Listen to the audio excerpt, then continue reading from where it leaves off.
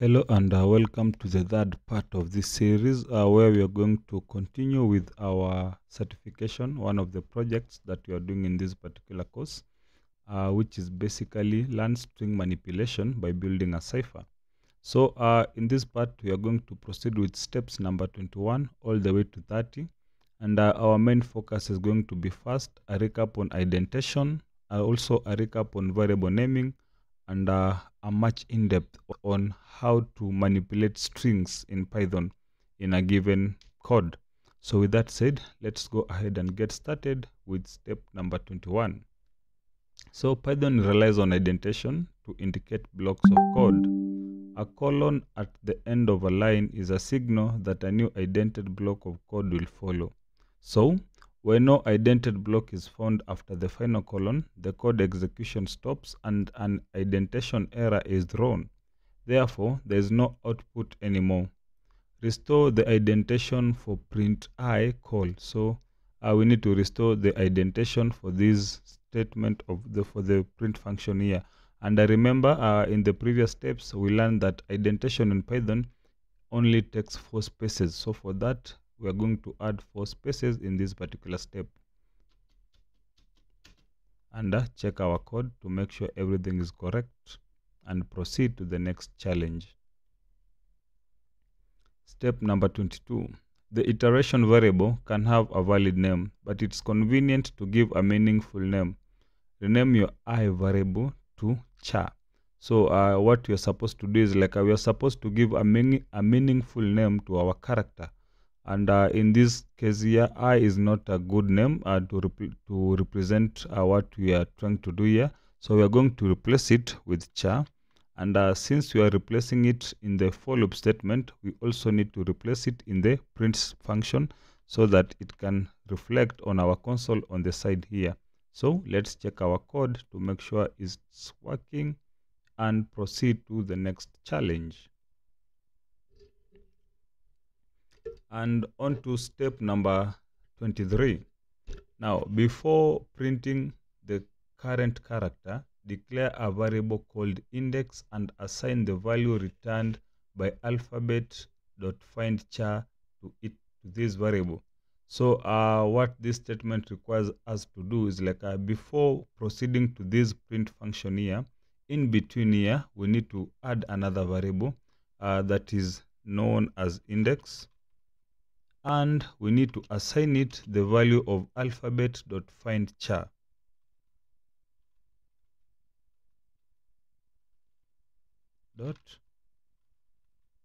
And inside the brackets, we pass in the char variable. And remember earlier on, we also discussed the main function of the find function. So basically, it is used to find as a given character in a string. And that's the purpose of the find function here. So basically, what this code here, it's going to check whatever character will be passing in if it exists in our alphabet. And for that, let's proceed and check if this step passes and proceed to the next challenge. And that will be challenge number 24, where we do an introduction to what an argument is. An argument is an object or an expression passed to a function between the parentheses. So anything that is passed in here is known as an argument when it is called. So for example, char here can be said it's an argument since it's passed to the print function whenever we are calling it. So the print function can take multiple arguments separated by a comma. Add a second argument to the print char function so that it prints the character and its index inside the alphabet. So this step requires us, as we have learned here, that a function can take more than one argument, but the only catch is they need to be separated by a comma. So, and we are required here to add a second argument to our print function, and the name of the argument is index. So we are going to add a comma here and add the index name. And as you can see on the right side of our console here, after adding the index argument to the print function, all our characters have been given a value which it corresponds to the string in the alphabet. This represents each index of the letter in the alphabet string we have here. And as you can see, the letter H here has been given a -1, same as the space and same as letter W. So we are going to learn more about why this is happening in the next step. So for now, let's check our code and make sure everything passes and proceed to the next challenge. And here it is. Find is again returning -1 for uppercase letters, meaning the letters that have been highlighted by -1 aren't present in our alphabet string. So how do we approach that? So for this, we are going to learn more how to do this in the later steps. But for now, what you're going to do is that we are going to iterate over the text, change the for loop to iterate over text.lower. So basically this step requires us to convert our text string here to be into lowercase so that it can resemble the strings that are present in the alphabet. So for that, we need to, inside our for loop at the beginning of it, we need to add the .lower function to it. So it's going to be text.lower, and remember to include the parentheses. And as you can see, from our on the right side here, let's go ahead and check our code, and everything passes correctly. As you can see, comparing it to the previous step, all the strings have been replaced and written in lowercase, and the numbers that were -1, that was letter H and letter W, have now been assigned their corresponding index value. The only thing that's remaining is the space that has not been accounted for in our string value here. So let's proceed to the next challenge. And that's step number 26. At the end of your loop body, declare a variable called new_index and assign it the value of index plus shift to this variable. So we are required to follow the variable declaration syntax and declare a new variable known as new_index and assign it the value of index plus shift.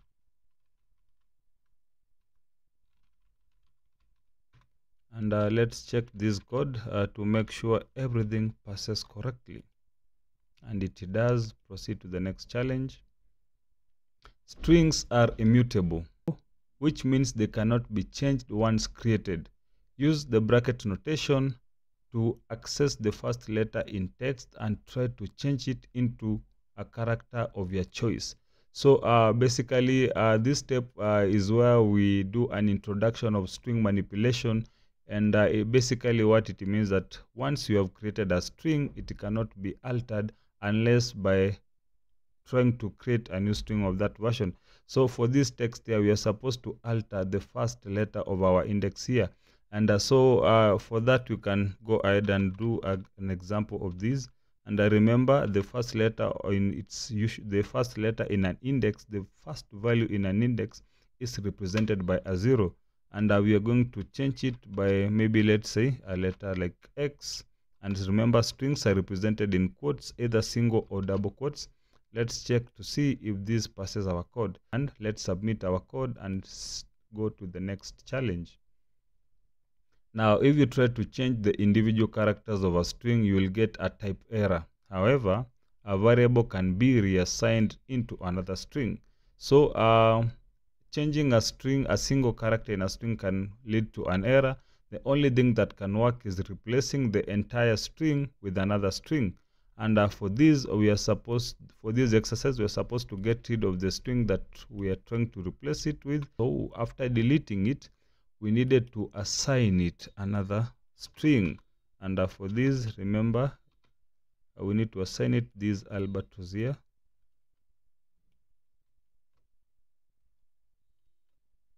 Check our code. As you can see on the console here, the entire string that was there before, which was hello world, has been replaced with the new assignee that we have added. Meaning the first string that we had declared isn't accounted for, but rather it's replaced by the second one that we have declared at the moment. So let's proceed to the next step. which is step number 29. And as you can see, each character of the reassigned string gets printed inside the loop. That's true. Go back to the original string by deleting the text reassignment. So this step requires us to delete the reassignment that we had added just now, and proceed to the step number 30, where now you need to create a new char variable at the end of your loop body. Set the value to this. So at the end of our for loop statement, we need to add a new variable named new underscore char, and assign it a value of alphabet, bracket notation, pass in the new underscore index value. And yes, that works correctly. Let's check our code and proceed to the next step. And that passes correctly. Let's proceed to the next challenge, which will be in the next part of this video series.